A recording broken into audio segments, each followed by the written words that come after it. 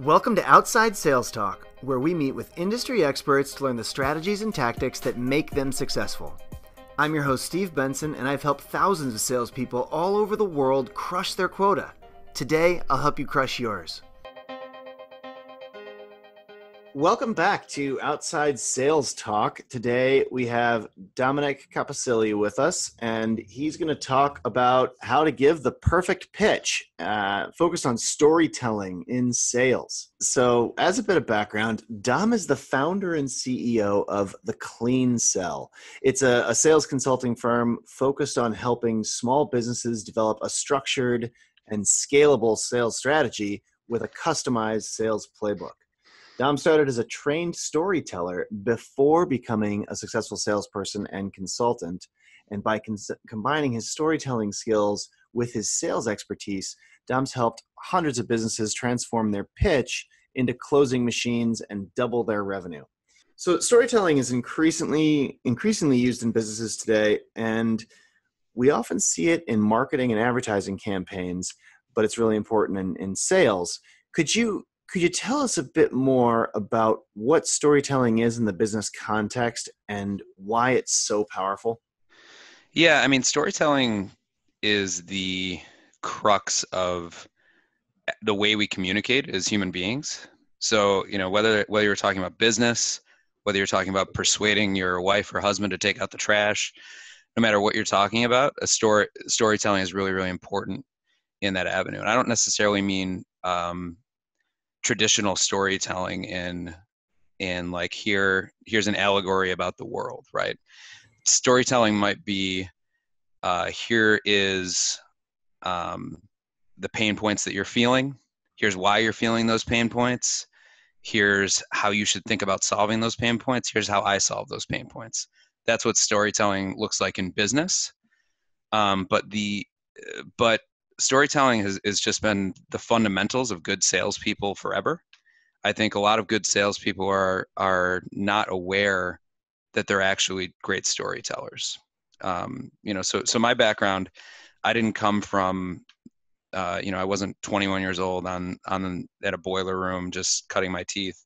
I started out as a journalist, and I really learned conversational writing in school, and I filed 3 or 4 stories every single week, wrote a column for a very small newspaper, and just got out there and did it over and over again, and learned how to tell stories and learned how to write conversationally and quickly that way. And that turned into an extremely valuable asset for me.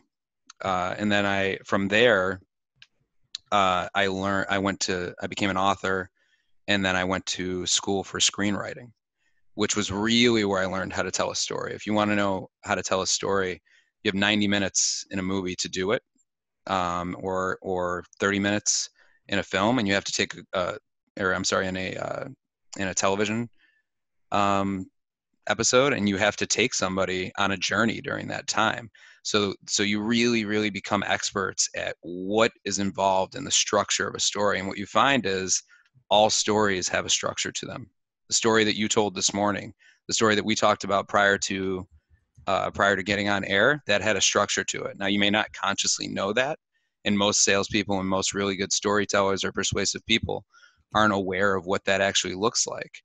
But my background, kind of enabled me to understand how to break that down and demystify what actually goes into a good story and into a good sales pitch.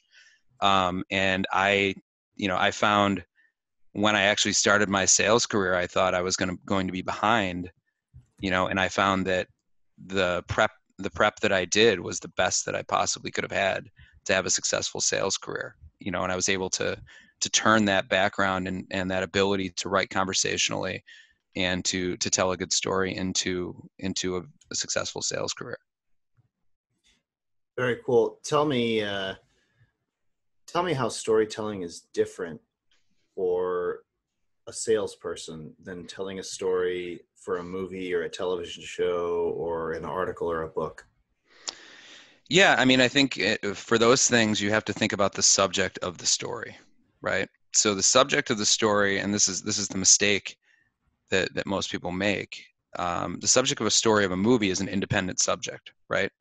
And I'm telling the story of Luke Skywalker, right, in Star Wars, and everything that he's going through.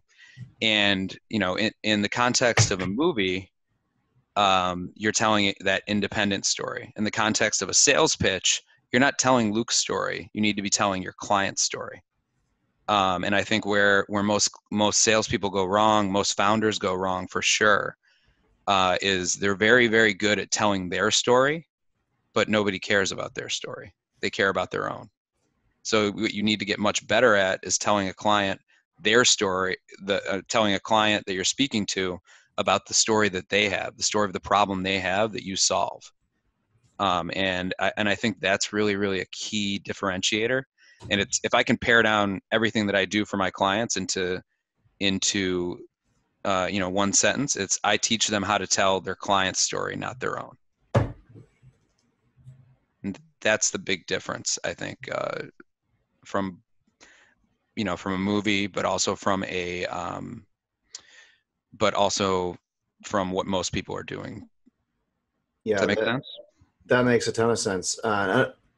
Another big difference that I see, that I coach people when I'm teaching them how to kind of give a sales pitch and give their story to a customer, is like a lot of people, because of the way Hollywood or books are written, just the way that's most interesting to people like to put the punchline at the end. And sometimes with in a sales situation, I find you're better off if you put the main point, you kind of lead with it, because that captures their attention up front and shows them why this is important. The one way I'll describe this is I'll say, you want to have a dinosaur feature or a dinosaur value proposition. And what I mean by that is, I want you to, in the movie Jurassic Park, right? A great story, by the way, but when they bring, I watched that movie with my girlfriend the other day, and she'd never seen it. What? Yeah, I know. That was my first problem. But so I said, we're watching this immediately, and I forgot just how great that movie is. Oh, so fantastic. And it still holds up, and it's because it keeps you on your edge of the seat the entire time, with very typical little stories throughout, like little set pieces where it's problem, or it's we need to do this. Here's what's getting in our way. Here's how we get over that. And that's what the entire last hour of the movie is. And it's captivating. Sorry to cut you off on your story. But yeah. It absolutely is. It's fantastic. And there's something that I think all salespeople can learn from that movie. And that is the way that park introduces and tells its story to its customers. Mm-hmm. So when you show up at Jurassic Park, you get off the boat or off the helicopter or whatever it is, and they don't take you to the lab and kind of start setting up, oh, here's how we make a dinosaur. We find it in we find the mosquito with the blood in it in the amber, and then we make a dinosaur out of it like this, and here's an egg. They don't show you the egg first and the mosquito first. You get off that helicopter, and the first thing they do is they show you a dinosaur, right? And that's what you want to do when you're selling, is you want to lead with that dinosaur feature in your story. You want to communicate, here's the big message on why this is important, why you're interested. And then you can go into the littler features and the littler concepts and how it works and why it works later. But first, if you have a dinosaur feature, show the dinosaur, and right up front. Yeah, in journalism we used to call that "don't bury the lead." So yeah, there you go. Yeah. It's and I think it's an important distinction, though, because I think if I'm listening to this and I'm a salesperson, I'm like, okay, great, what's my dinosaur? And it's very easy to misinterpret that for what your dinosaur is. So in a movie, the way that I refer to, in a movie, there's really four main things that happen in a movie, right? There's the setup. Here's the world. Here's Jurassic Park. There's the stakes. Oh, wow. What happens if this goes poorly? And you kind of see what that looks like. Then there is there's like, what's the cost of, I'm sorry, there's a glimmer of hope is the next piece, which is like, oh, wow, either everything's going really, really great and it starts going badly, or everything's going really, really badly and it starts going great. And there's kind of that sea change that happens in the middle of the movie. Jurassic Park, it's the T-Rex attack. Everything was going great, and then it started going very poorly. And that kind of shows, okay, there's a change happening here. And then finally, the last piece is save the day, get the people out, right? Mhm. And and what's that look like within a sales pitch? So that the setup is show me the dinosaur in Jurassic Park.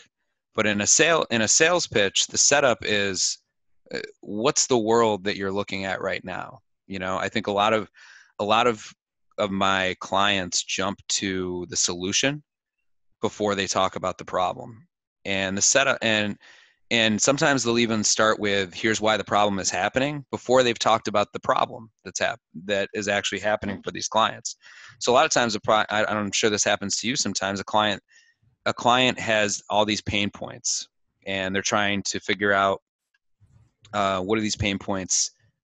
They're trying to figure out how to solve these pain points, and what they think the solution is or what they think their problem is isn't actually what it is. So you start telling them what their real problem is, but you haven't earned the right to do that yet because you haven't shown them the dinosaur. You haven't shown them you haven't met them where they're at in their world.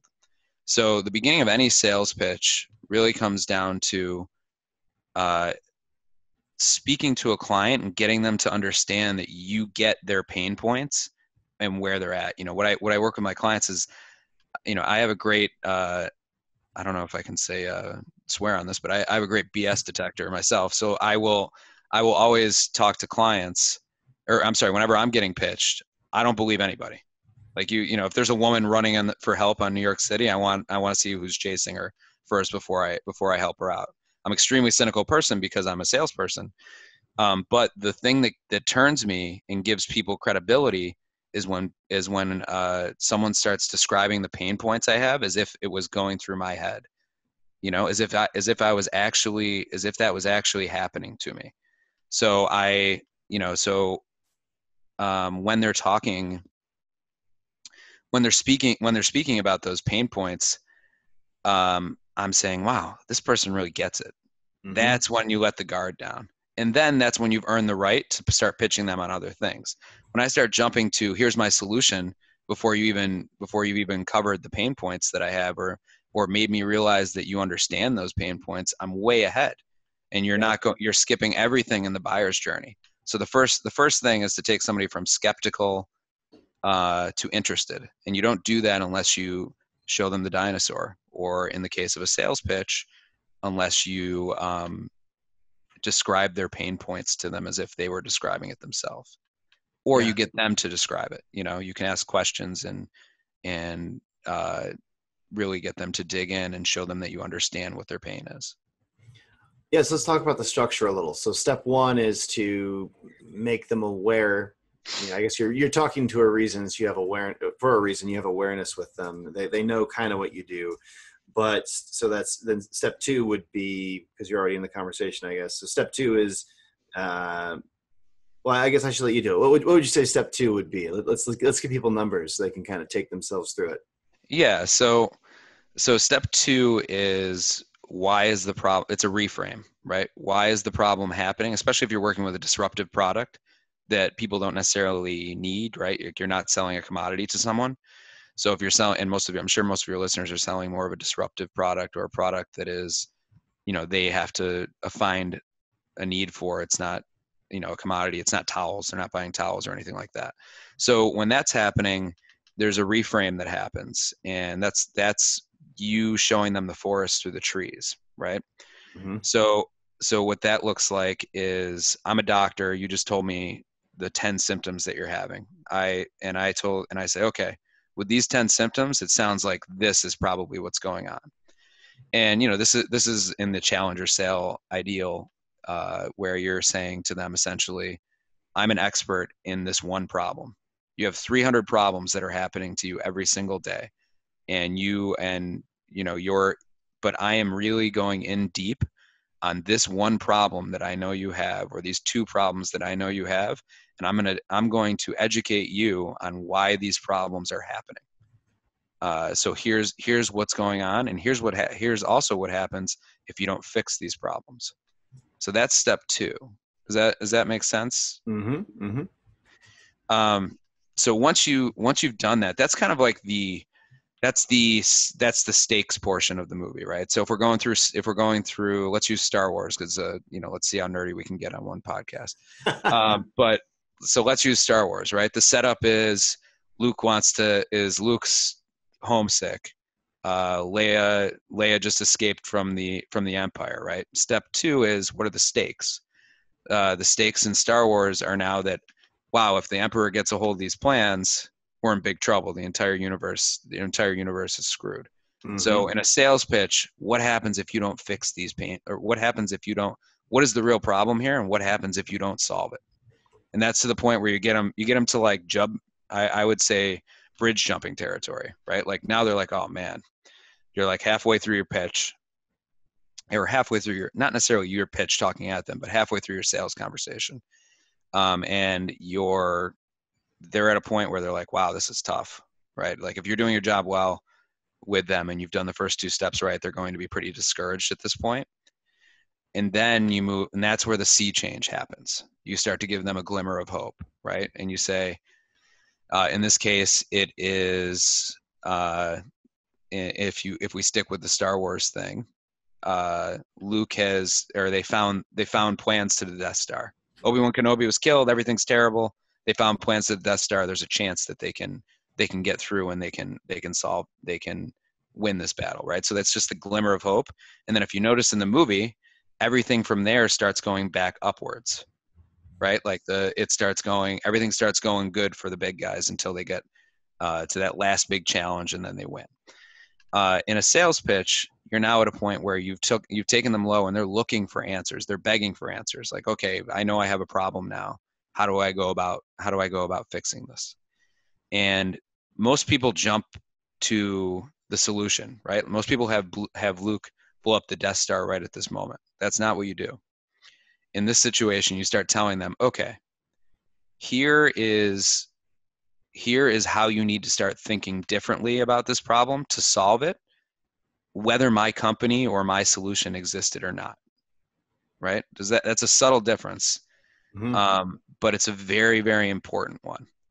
So I'm giving you I'm not giving you, here's what the clean cell does. I'm giving you, here are the principles behind why I created the clean cell, and here's how you need to think about solving this problem. So in the case of founders that I work with, a lot of them hire VPs of sales. They do this kind of before they really should. They have 5 or 10 clients, and they're like, I need to scale, and they hire a VP of sales, and they kind of do this like in-house outsourcing, which is a terrible idea. It very rarely works out. Mm-hmm. So I start telling them, listen, you got to get out there and you got to be talking to clients. You have to be the one doing it. If you're not out there, whether you work with me or not, or whether we work together or not, or you come up with the perfect pitch or not, you need to be out there being the one selling until you've got it down so well that you can bring in somebody else who can follow your lead. And don't bring in a senior person, because you're going to pay way too much for them. And they're not going to be, and generally they're not going to want to get their hands dirty. Bring in 2 junior people who can execute on the playbook that you just put together. So that has nothing to do with them working with me at this point, right? Mm-hmm. I'm just telling them about, here are the things that you need to start thinking about in order to solve this problem. So that's step 3. Now, step 4 is, hey, I hope you take this advice. Here's one way to approach this problem. Here's how I'm solving it for my clients. Mm-hmm. And this is Luke blowing up the Death Star, right? This is where you come in and you save the day. So I'm going to say to my clients, listen, you're a technical and subject matter expert. You've taken a long time to become that expert in what you do, and you've been beating on your craft for a long time. You've earned the right to call yourself an expert. but you're not an expert in sales. There's two problems, and the main problem with that is the sales burden still falls on your shoulders right now. So what I do is I work with founders to bridge the gap between founder-led sales and a structured and scalable sales effort. If you try to do this if you try to hire a VP of sales, that won't work. If you try to hire 2 junior people right now without giving them any structure, they're going to flounder. If you try to do it yourself, there's no way you can do that efficiently. So I bridge that gap for you until I work myself out of a job, and you can hire 2 people to execute on the plan we build together. Right? So now I am pitching them on my solution to the problem, but I'm not forcing that upon them. I'm just saying, here is the way that we best think solves this problem. Here's the need that we saw in the market. So it's a very, it's a very soft way of persuading someone, and you're giving them value whether they end up working with you or not. Sometimes people aren't ready for that. Sometimes people don't have the budget for that, but they remember those things when they do get to that point, or when they try one of those steps that we've warned them about and they don't work out. So we end up getting a call 6 months later when they hire a VP of sales, and that VP of sales, invariably doesn't work out for them. Absolutely. And that's actually the same advice I give. I give a lot of advice to people starting off, who founded companies and are trying to develop their sales side. And that's the exact advice I give them is, as a founder, you have to be able to sell this. You've got to be, you're the number one salesperson. And as you've got enough activity that you can't do it anymore, you bring in the two junior people that you can then get up to success. And once you've brought those 2 junior people to success, that's a time when you can either that you can bring in a sales leader or promote from within. But you've got to get them. If you don't have those, it's really a bad idea to bring in someone from the outside right off the bat. Yeah, I mean, you got to think about it, right? Like think about the person who you're hiring for that position. They're either gonna rip most of your equity away. If you're hiring someone who has enough experience to actually build an entire sales operation from scratch, that person's going to want to be compensated very, very well. Or they're going to be someone who has, industry experience, which also might mean that they've just been kind of average at every job they've had, but they've been doing it for 20 years. And then they're going to come in and they're not going to want to get their hands dirty. And they're not, and also their experience as a VP of sales, if they're working at GE as a VP, if they're working at GE as a sales rep, that's an entirely different skill set than someone who has to go out and build a sales process from the ground up. So yeah, it's just, it's a very low probability of finding that person who has all those skill sets together. Yeah, I completely agree.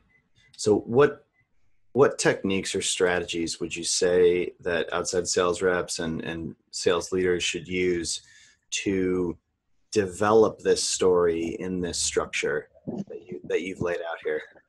Yeah, so don't guess. I think guessing is a terrible idea, right? Like I'll give you an example. So I used to work at ZocDoc, which is a online appointment booking for doctors company. Big startup in New York, was moving very, very well, still is. And I sold to optometrists, eye doctors. You probably could have used Badger.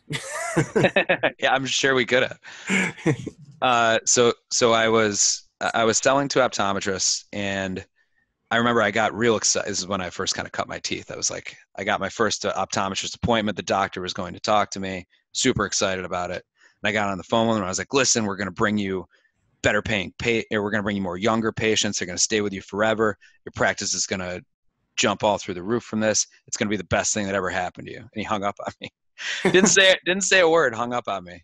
And I was just like, oh God, what's happening here? So I called him back and I said, hey, we got disconnected. And he's like, we didn't get disconnected. I hung up on you. And I was like, okay, can you, are you not interested in, anything that I mentioned about the benefits here? And he said, no. And I said, well, can you tell me why you don't want any younger patients or, people that'll stay with you for a while. And he goes, and this very, very kind man told me, he said, listen, here's the deal.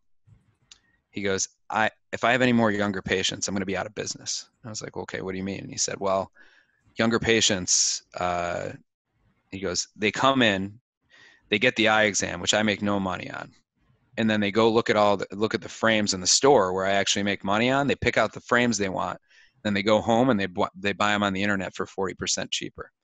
So I don't need any younger patients. And I said, okay. I said, wow, all right. Like fair enough. Hung up, went back, did some research, thought about everything that he had said, tried to really understand what was happening. Got my next appointment with another doctor, with another optometrist.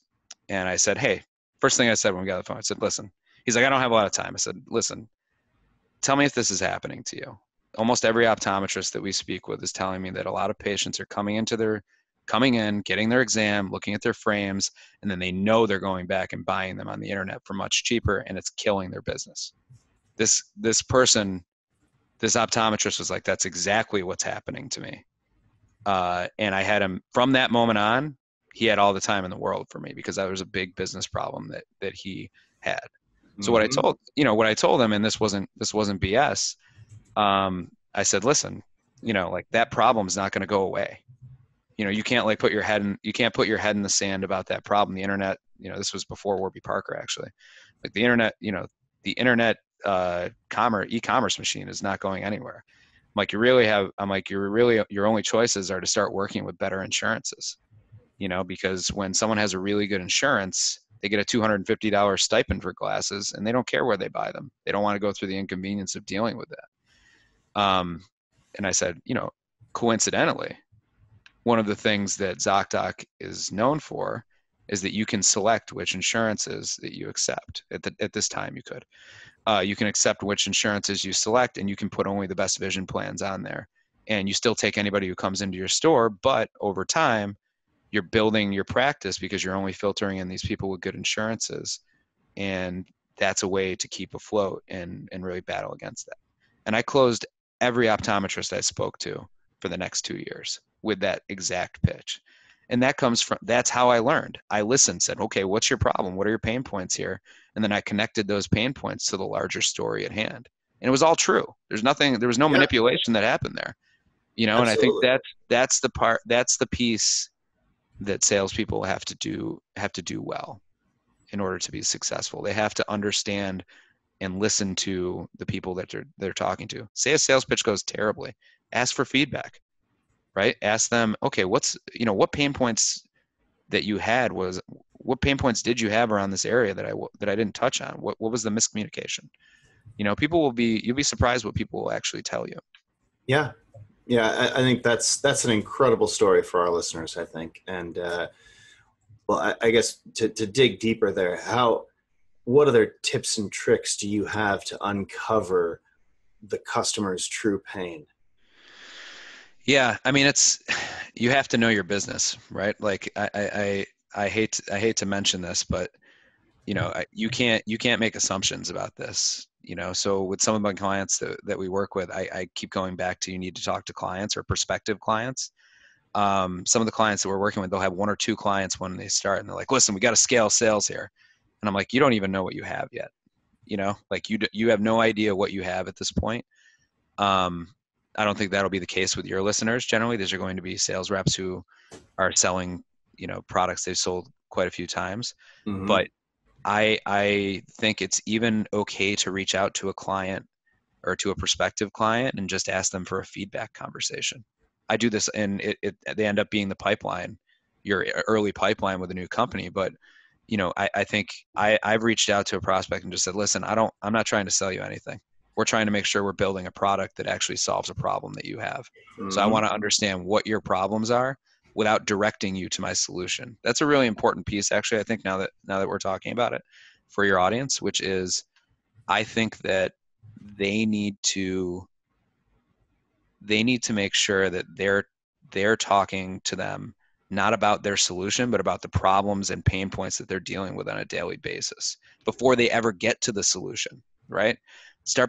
Ask those questions like, okay, well, what's keeping you up at night with regard to X, which are the issues that I talk about. When I work with clients on doing outreach emails, I don't say, hey, let me tell you all about Badger maps. What I ask is, are you having issues in the area of X or in the area of Y, and whatever problems you solve are X and Y. So whenever I reach out to someone via email, I say, hey, listen, I know you just got funded. I'm assuming you probably have, I thought it was a good time to reach out because you may have a directive to scale your sales, and I was wondering what your strategy to do that is. That's my question, right? Mm-hmm. So I'm not jumping to my solution. I'm asking about the questions and like kind of what their plans are, what their priorities are, how they're going to go about solving those things. So before you ever get to the product, start asking the questions. Such fantastic advice. All right, so let's move on to the next step of the stage in the show here. I call it sales in 60 seconds. So I'm going to ask you a series of questions, and the goal is to answer it within 60 seconds. So quick, punchy questions and answers. All right. So number one, what should salespeople absolutely avoid when delivering a sales pitch? Talking about how great their solution is. Truth. Can you recommend some resources for salespeople who want to improve their storytelling and pitching skills? Yeah, the absolute best book ever written on storytelling, I think, is Story by Robert McKee. It's an incredible book, and I think it's a good book to read for anyone who needs to persuade anyone about anything. It really deconstructs what a story is all about. If you want something a little bit more sales focused, the Challenger Customer is really, really good. It's the follow-up to the Challenger Sale, and it's more of a customer-focused piece, and it's really, really strong on how to talk to customers, and how to form your pitch. They have some great chapters in there that are around that. That's kind of a mix of the way that my background, and then kind of coming at it from a sales angle too. Save the Cat is a really good screenwriting book, actually, which I think will be good for any salesperson. And again, it deconstructs what actually is involved in telling a good story. Fantastic. Well, we'll get all this in the notes. So people can link straight to buy it online or whatever. We'll put the Amazon links in there. Awesome. What are the cornerstones of a successful sales pitch, in your opinion? Okay. So a successful sales pitch, when we're talking cornerstones, can I ask a follow-up question, or is that even about 60 seconds? So when we're talking cornerstones, do you mean principles or the structure of the actual pitch? The structure of the actual pitch. Okay. What are my pain points? Right? What are the pain points that your client is having? We covered this a little bit. Why are those pain points happening? Reframe for them. Tell them, show them the forest through the trees. If you can do that, you'll have them on your side. What are the principles that they need to apply? How do they need to think about this problem differently than they're thinking about it now to solve it? And that has nothing to do with your solution. How do you solve that problem for your clients? That is your entire sales pitch. That is your core sales story. Now, sometimes you get there by asking questions and getting them to tell that story, right? Especially the pain points part. So, I mean, you have to I don't want to just talk at somebody.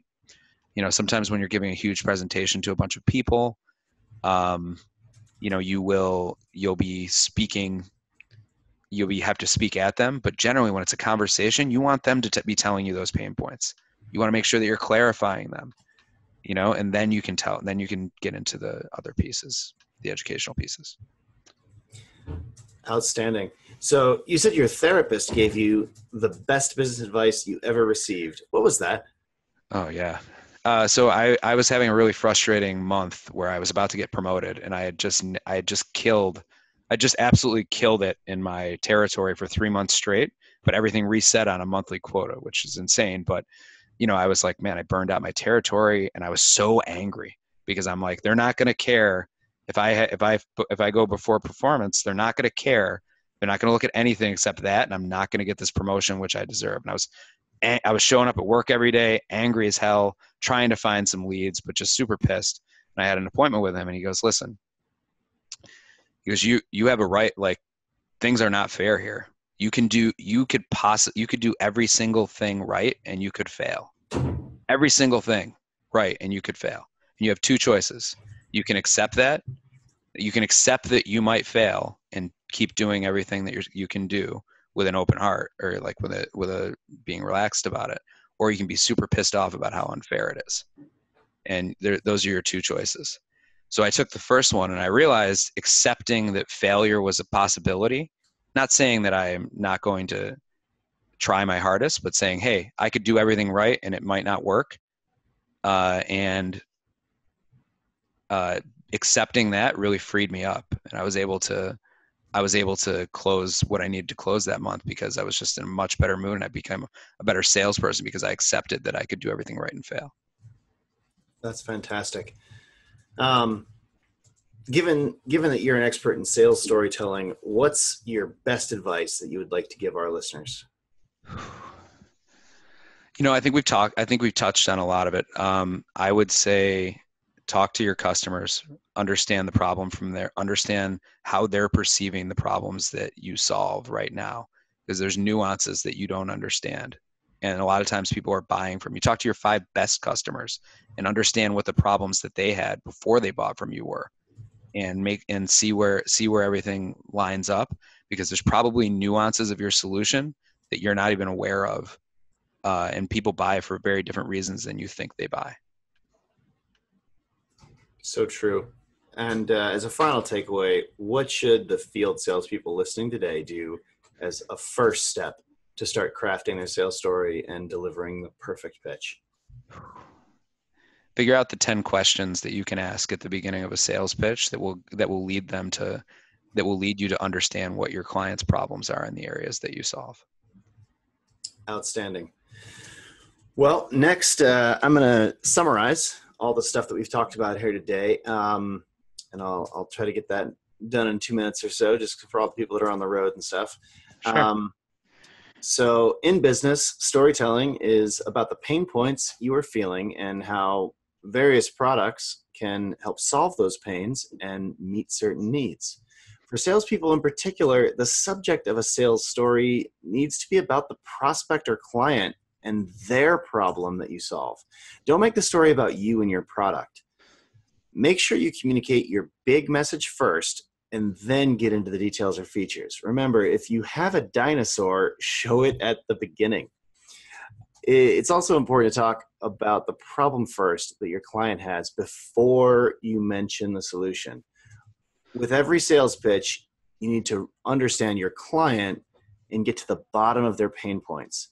And once you understand those pain points, you can describe them to the customer.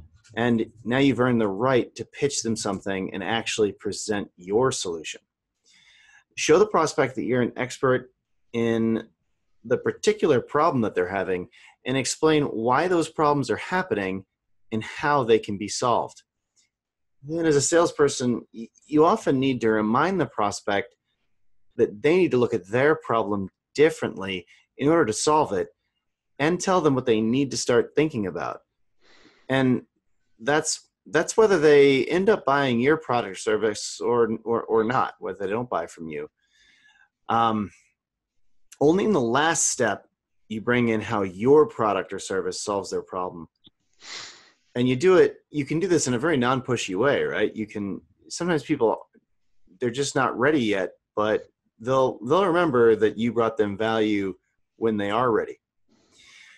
When you don't know your prospect's story and background and what's going on with them, what their problems are, don't guess. Make sure you do research beforehand about what their problem is and how you might be able to solve it. With that, you can really craft your story and capture their attention by talking about the biggest pain points that they have. When a sales pitch goes wrong, ask for feedback and listen to the prospect. You'll be surprised how much they'll share with you. Ask them what keeps them up at night regarding certain areas of their business, and what are their current issues? What problems are they dealing with right now?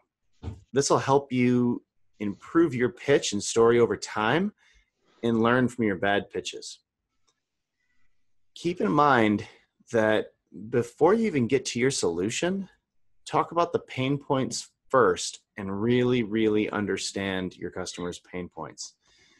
Dom mentioned some great books to check out. Story by Robert McKee is a great book about storytelling and how you can develop your story. The Challenge Your Customer is a follow-up to the Challenge Your Sale, and is more on the sales side and helps you focus on crafting your perfect pitch. So let's summarize really quick the cornerstones and structures of a successful sales pitch again. First, because this is really important, I thought. First, you need to talk about and understand the prospect's pain points. Second, explain to them why those problems are happening. Third, let the prospect know how they need to think about the problem differently to solve it in general. And last, explain how you can help solve it and how to, and then bring in your solution only at that point. Finally, to get started and deliver your perfect pitch with your next prospect, figure out the 10 questions that you can ask at the beginning of your sales pitch that will help you uncover the main pain points that they have in the area where you can provide a solution.